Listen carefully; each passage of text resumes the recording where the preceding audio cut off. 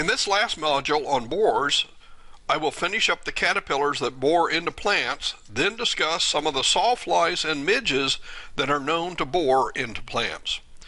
There is also a small group of flies and moths that bore into the outer phloem of small branches. These are generally known as cambium miners. The carpenter worm is likely the largest larva that can be found boring into hardwoods, even larger than the Asian longhorn beetle larva. The adult moths are also very large, and one has to wonder how the female can fly with its wide body and heavy abdomen. The females have a wingspan of 4 to 5 inches, and they are generally mottled with gray patches that generally helps camouflage them when they are resting on tree bark. This pest is a native of North America and can be found from the east to the west coast. Over most of its range, the larvae take 2 to 4 years to mature as they are feeding in the nutrient-poor xylem of deciduous tree branches and trunks. In the eastern states, older oaks seem to be preferred, but in the Rocky Mountains, poplars are preferred, and in California, live oaks are common hosts. However, this pest has been found attacking a dozen other deciduous tree species. The moths often emerge in May, and emergence can continue into July. The adult female can live for a month, and during that time she can lay 300 to 600 eggs. To the untrained eye, attacked trees often have large gouty growths with raised bark. Sometimes there is some sap flow, and in many cases the large pupal cases are the first symptom that a borer is present. The robust larvae are definitely caterpillars, as they have 5 pairs of prominent prolegs with crochets. The larvae are usually a light gray-green color, but they can occasionally be pinkish. The head capsule is brown, and there are only a few dorsal sclerotized patches on the anterior segments. The rest of the body is devoid of spots or stripes. Females attach large sticky eggs in small masses under flaps of bark, and often where there is some bark damage or sap flow. Upon hatching, the larvae appear bristly with stout hairs, and they are usually a dark pink color. The larvae first burrow into the sapwood and feed in the zone for several months. This burrowing can cause gouty growth and sap flow. Eventually, the larvae burrow deep into the xylem, often following the direction of the fibers. At all times, the larvae maintain an opening to the outside where frass is periodically expelled. The larvae pupate near the access hole, and the pupal case is pushed out of the hole for the moth to emerge. Since this borer is often located deep in the xylem, there is no way that insecticides can reach the feeding larvae. However, injection of insect parasitic nematodes into the burrow has proven to be an effective treatment. The leopard moth is a relative of the carpenter worm, but the leopard moth is an invasive species that attacks trees and shrubs in Europe and North Africa. It was first found in New Jersey in 1887, and it is now found from New England states to South Dakota. Unfortunately, there is another native giant black woolly bear caterpillar that turns into a giant leopard moth. Both moths have robust bodies, and the wings are snowy white with black spots. The true leopard moth adult has spots that are made of solid blue-black scales, while the giant leopard moth adult spots are actually circles. Leopard moth caterpillars are distinctly spotted, and the larvae are known to attack a wide range of deciduous shade tree species. Adults can emerge from May to September, and females can attach up to 800 eggs onto the bark of potential hosts.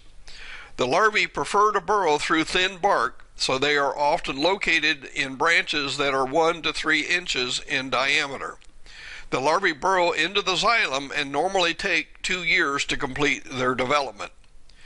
Feeding in small branches can kill the branch, and the larva is known to emerge and burrow into another branch if this occurs.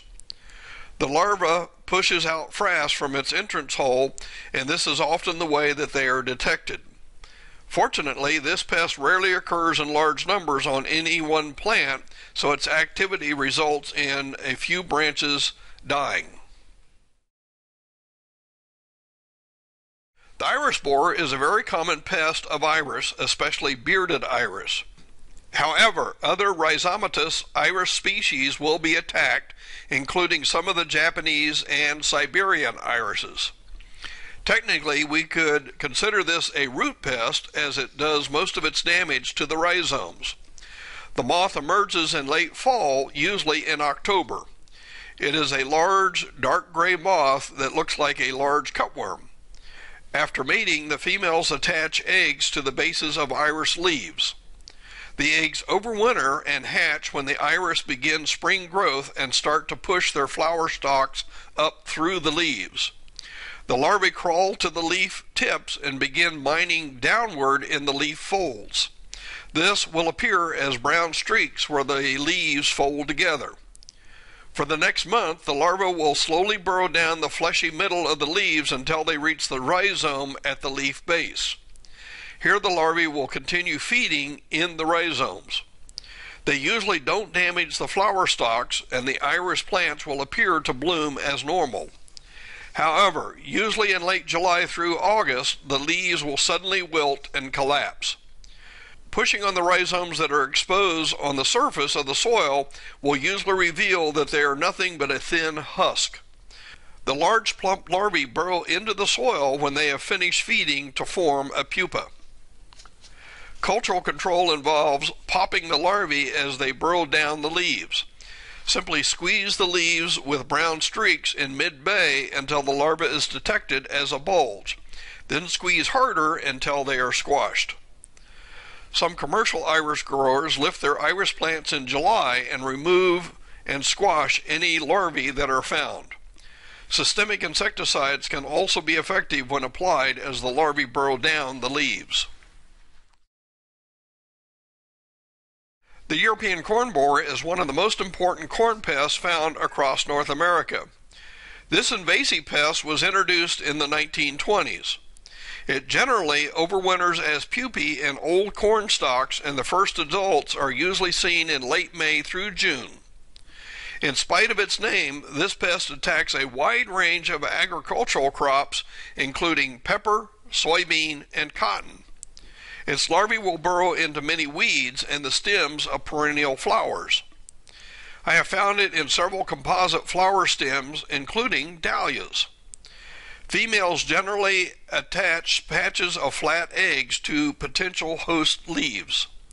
Upon hatching, the larvae burrow into the stems of pithy plants. The larvae are usually creamy white but can be pinkish in color. They are distinctively covered with rows of darker sclerotized spots, which is found on most pyralid larvae. There are usually 2 to 3 generations per season, with the larvae of the last generation pupating in plant stalks.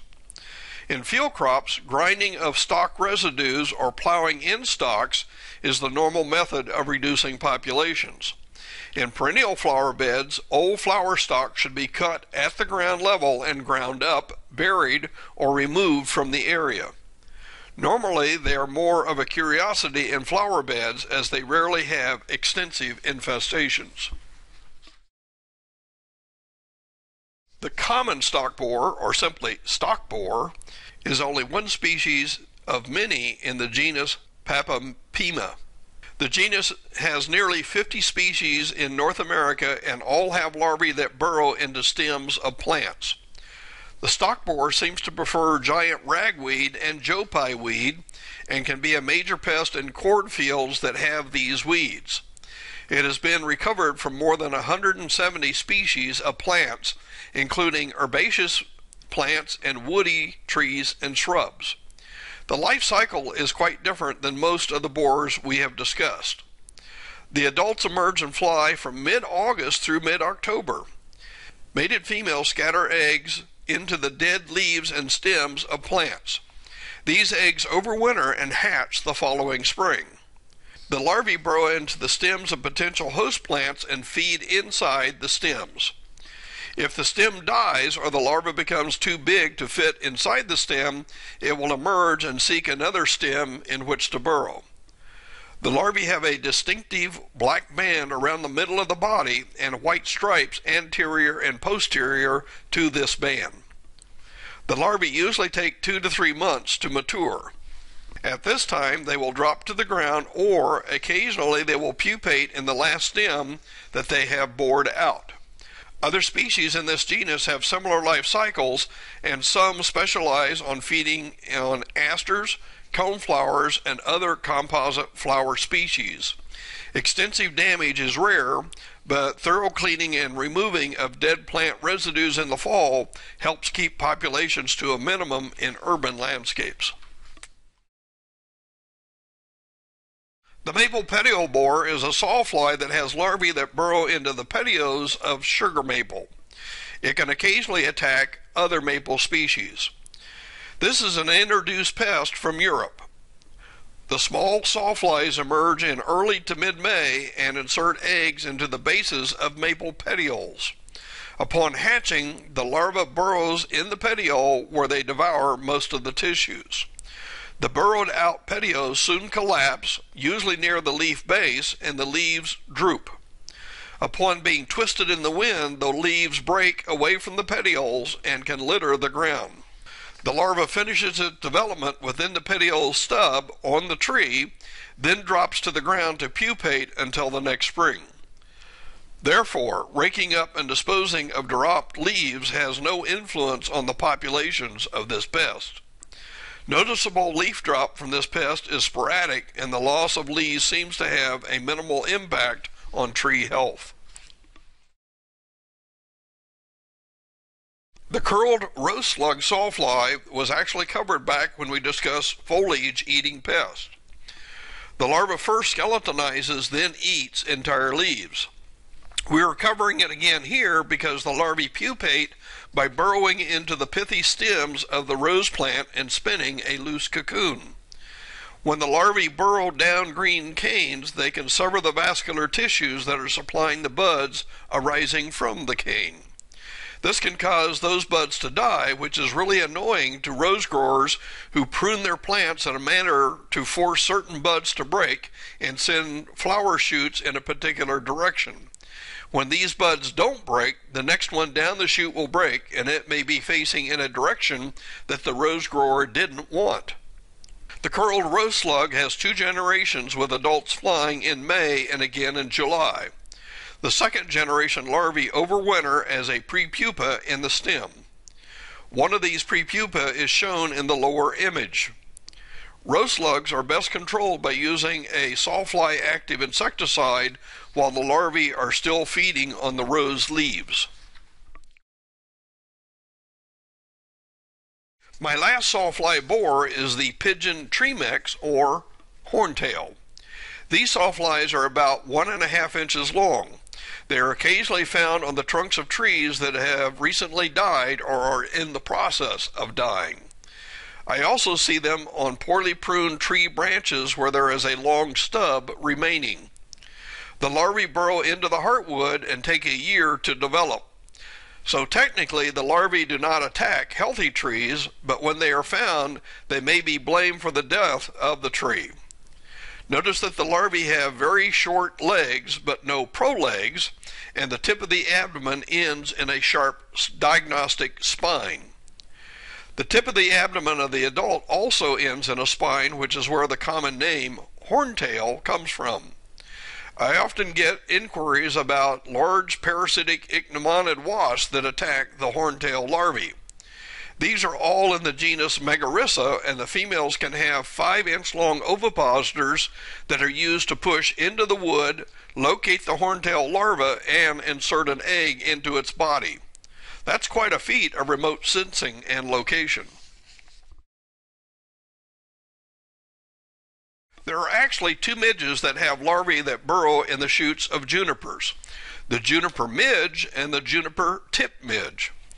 Both are in the family Cecidomyidae, which is generally called gall midges, but these midges don't make unusual plant growths or galls. The juniper midge tends to feed on juniper shoots, an inch or more from the tip of the shoot.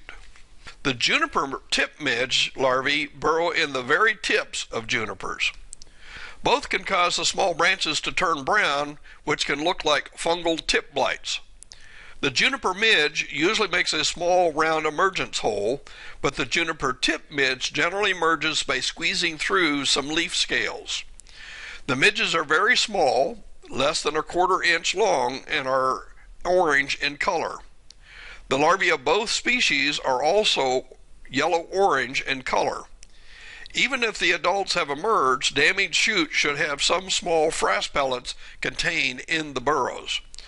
Both midges seem to have one generation per season, with nearly mature larvae overwintering. About a dozen species of pine pitch midges occur in North America, with 3 of them being apparently introductions.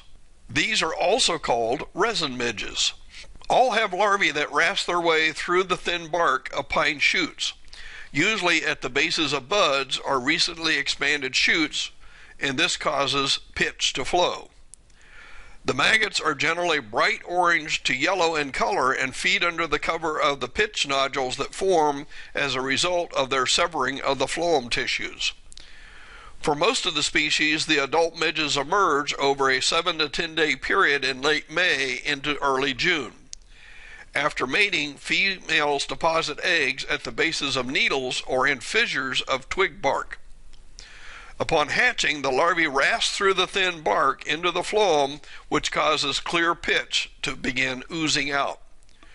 The larvae feed for the rest of the summer, remain dormant during the winter, then finish development and pupate in early May. In landscapes, these pitch midges are usually missed, and the occasionally flagged branch is assumed to have been killed by disease. In Christmas tree plantations, they can build up sufficient populations that controls may be needed. Rose midge damage is often misdiagnosed as disease or other maladies. The larvae burrow themselves deeply into the crevices at the bases of new leaf shoots and flower buds. The larvae rasp and feed on the epidermal tissues. This can cause a distinctive curling of the growing shoots. Extensive feeding could eventually girdle the shoots and budge, which causes them to wilt, droop, and fall off. This is often mistaken for botrytis fungal blight. Hybrid tea roses are extremely susceptible. The rose midge appears to be an imported species that was first detected and described in 1884 when it was attacking greenhouse roses in New Jersey. It continued to be a major greenhouse pest until the 1920s, when USDA researchers developed effective controls that required fumigation. This pest is another midge in the family of midges, the Cecitabeidae, that cause plant galls or leaf miners or cause other types of plant damage. With the dramatic increase of using roses in landscapes due to the development of cultivars that are resistant to fungal diseases, the rose midge and rose slugs have become increasingly important problems. I'm using this old USDA illustration because it nicely shows the stages of this tiny insect. The eggs are tucked into leaf folds of new shoot and flower buds. The maggots rasp the surface of the shoots and often sever the phloem vascular bundles. This causes the developing shoot or bud to flag. Mature larvae drop to the ground and spin a cocoon. The pupa is formed in the cocoon.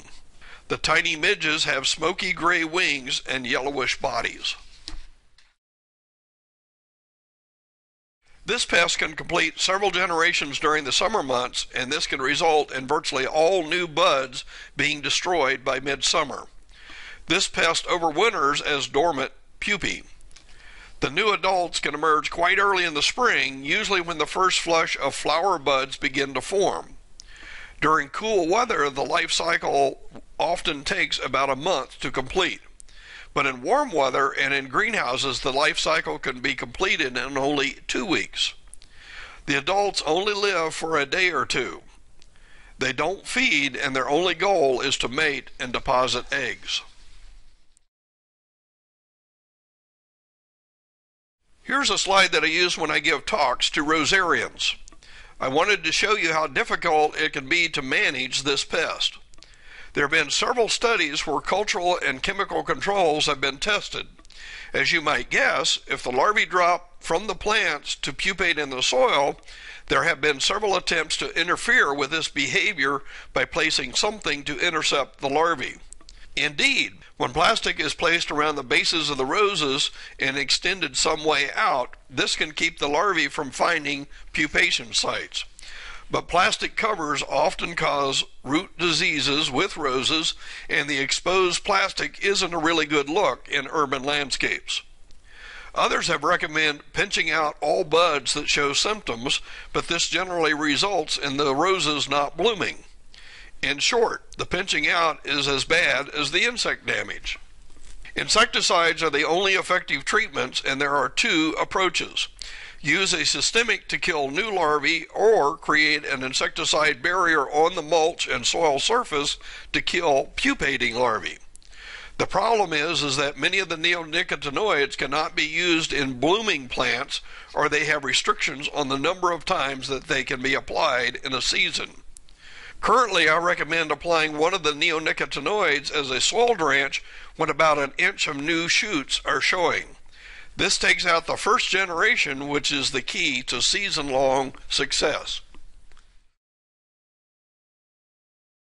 Cambium miners are generally considered to be agromyzid fly larvae in the genus Phytobia, but there is some evidence that a couple of micro moths may also have larvae that cause the same damage.